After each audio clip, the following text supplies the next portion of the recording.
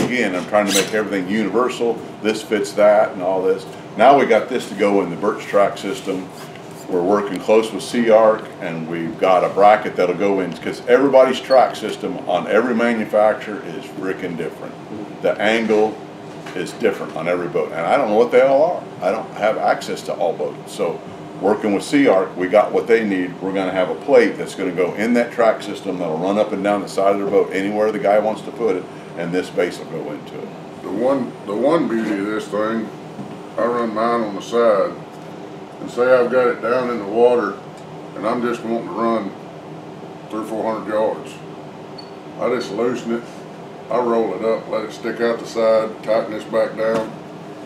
I run, when I get there, I drop it back in the water and I'm ready to go again. And then another thing on that was, I didn't want to do a breakaway, and you get down in short and skinny water, or down and you're real shallow or whatever, and your transducer is going to hit something.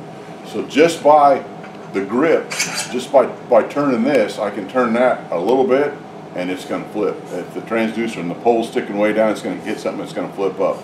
But if you're going to troll a little faster, you're trolling in bigger water, or you're going a little faster, you don't want the water to make it go back, just that's all it needs, and now it won't go.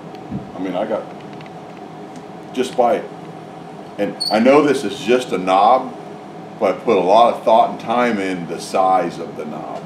I got big hands, so it's a little different for me, but I wanted to make sure that a guy can grip that knob and turn it and get what he wants, and not a little bitty. We were using a little plastic one before, and that's how these were born, was the plastic knob I was using before on the telescoping mount, I think what yours is, couldn't get them.